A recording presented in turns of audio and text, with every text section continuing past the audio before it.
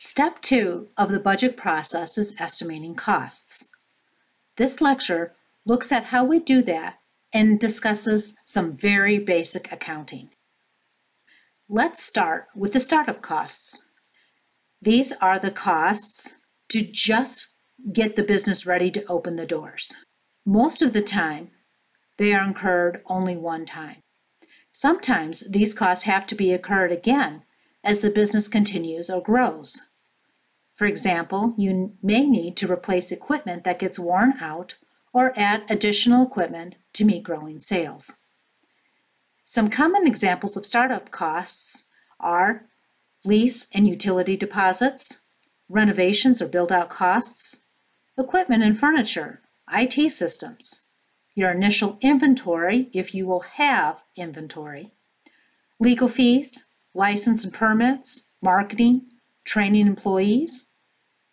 But every business is different, so think about what you're going to need for your business. Do Google searches for typical startup costs for your business, or talk with someone who has started a similar business. Another good resource would be a CPA with experience in the industry because they have seen many typical financial statements for those types of businesses. So what is an asset? These are resources that are owned or controlled by the business. They have economic value or help produce income. They can be tangible, which means physical and that you can touch them, or intangible, meaning they're not physical and you cannot actually touch them. They can be converted into cash, and there is something of value that the company expects will provide future benefits for more than just 1 year. There's also an accounting convention that says anything $500 or over, we're going to consider it an asset because theoretically it can be converted into cash. Anything less than $500 is just a cost and it won't produce future benefits. And we also don't want to clog up our depreciation schedule or our asset list. Here are some examples of assets. Cash, that's in the business checking and savings. Accounts receivable, which is money that is owed to the business from its customers. Inventory, equipment, furniture and leasehold improvements, websites, initial expenses that provide benefits for greater than 1 year. These are like attorney's fees to set up the business. Some of our startup costs are assets because they're expected to provide future benefits for over a year, and I've labeled my example startup costs. Initial inventory for my coffee house can't be used for over a year because it would spoil. Legal fees to start the business are typically over $500 and provide benefit greater than 1 year because we are anticipating being in business more than 1 year. License and permits usually have to be renewed every year. Marketing and training employees usually last for less than 1 year as well. Then there are recurring costs. These are costs that occur more than once. They usually recur monthly, quarterly, semi-annually, or yearly. They go on the income statement in the expenses section. Examples include rent, inventory replenishment, wages and insurance, taxes, marketing and advertising, credit card processing, supplies, repairs, utilities, just to name a few. Here's our list of startup costs again, but now I've classified or labeled the recurring costs. Remember this slide from our sales forecasting lecture? I'm using the same example so we can build on it further and demonstrate how we apply these cost concepts. Here are the startup costs I think I'll have for my coffee house. I'll have a lease or rent deposit, $7,000, and that's an asset. I'm going to have to make some renovations or build out this place I'm renting. And I think that that's going to be $15,000. And I've classified that as an asset. I'm going to buy or lease some equipment, and I think that's going to be about $25,000, and this equipment becomes my asset. I'm also going to need some furniture like chairs and tables, and I think I'm going to spend about $10,000 in that, and I'm going to classify that as an asset. I'm going to need a POS system, that means point of sale system. That's how I'm going to keep track of all my sales and get paid by having customers pay me through credit card. And that's going to run me about $5,000, and that's also an asset. Then I'm going to have to buy some initial coffee and baked good inventory, and I think I'm going to need $31,500 of that for my first month. So I'm going to have to buy that ahead of time so that when I open my store for the first time, I have coffee and baked goods to sell. And that's going to be recurring. And that's going to be an expense that shows up on the income statement every month as cost of goods sold. License and permits are going to be a startup cost. Marketing and advertising, I'm going to spend $2,000 a month, and that's going to be recurring. My security system is going to be $2,500, and that's an asset. I'm going to have tech setup of about $5,000, and that's going to be an asset. I'm going to have to train employees, which is going to run me about $2,500, and that's going to be in startup costs. Legal services are $2,500, and that's going to be an asset. Utility deposits are going to be $750, and that's an asset. And I'm also going to have this contingency fund here of $68,802, and I'm going to classify that as an asset.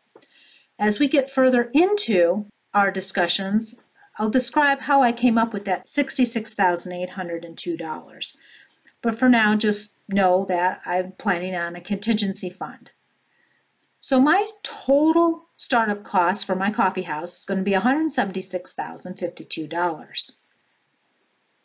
Now, getting back into the contingency funds, this is a cash reserve to fund the business in case revenues fall short.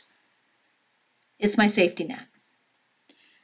Good business practice is to have at least 3 to 6 months of expenses in reserves, but this depends on the industry and the business. A high sales volatility business will need to have more in cash reserves because sales are highly volatile. You can't rely on them.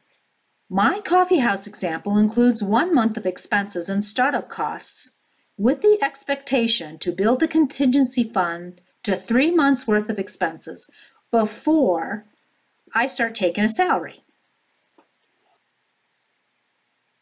Using my coffee house example, I'm building out the income statement we started in the sales forecast module.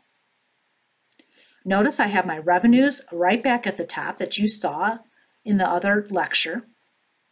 And then I've listed out all of my expenses. Remember, I've got the cost of the coffee and baked goods. Because it spoils, I'm going to have to replenish it every month. My cost of coffee and my cost of baked goods. Remember from the previous slide, I told you I was planning on selling 7,200 cups of coffee. I've calculated that my average cup of coffee is going to cost me $2.50. So when you multiply 7,200 cups of coffee by $2.50 cost per cup, you get $18,000. Also recall from that previous slide that I was planning on selling 5,400 baked goods. I'm also estimating that that cost is going to be $2.50 per baked good.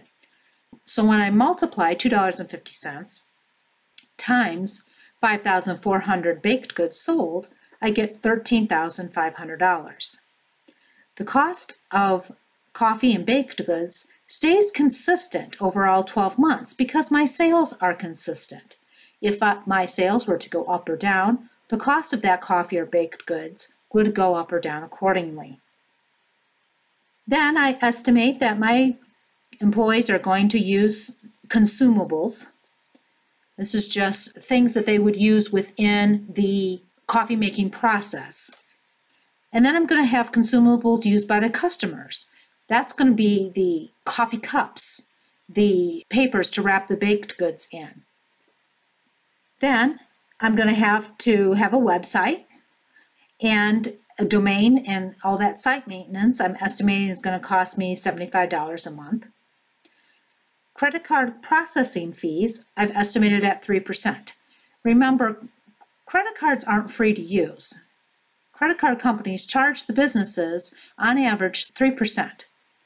So I've multiplied my sales by 3% to get my credit card processing fee. And again, those aren't consistent over all 12 months because my sales haven't changed. My rent is $3,500 a month. I'm also planning on some small equipment. This is spoons, pitchers, things like that, at $600 a month. Now my wages. These are non-owners' wages, so these are going to be my employees. I'm planning on having 2 employees for every hour we're open. So I multiply 2 times 12 hours open times 20 days a month times $17.50 per hour. And then I've also multiplied it by 1.1. That extra 10% is for employer payroll taxes. So that's how I've estimated my wages at $9,240. You can see I've got some insurance costs here, and I'm also planning on bookkeeping services. I figure it's going to take 6 hours a month to do my bookkeeping times $50 an hour, plus a $75 monthly charge for QuickBooks Online. So that's how I've computed my $375 bookkeeping. I've got repairs and maintenance and utilities. I've also dumped in my startup costs from the previous slide. Here's my $176,052 in startup costs. So my total expenses are $242,854 in month 1, but my revenues were only $77,400. That produced a net loss of $165,454 in month 1. But as you can see in months 2 through 12, I'm gradually increasing my net income. You can also see that I've dropped my marketing costs starting in month 4, and then again I drop it in month 7. My logic behind this is I'm going to have to spend more in marketing as my business is new and I'm trying to gain name recognition and customers, so I'm going to have to spend money. But as customers get used to me being there and I can rely more on customer reviews and repeat business, I won't have to spend as much in marketing. But I also want to point out, for the year, I still have a negative $41,376 of loss. I'm operating in the red, or meaning I'm operating at a deficit. As a reminder, here's what we've accomplished and where we're going. So we've moved estimated costs and completing the income statement up to the accomplished block. Next, we're going to look at cash flow statements and cash utilization rates in order to get to our end goal, which is variances and strategy.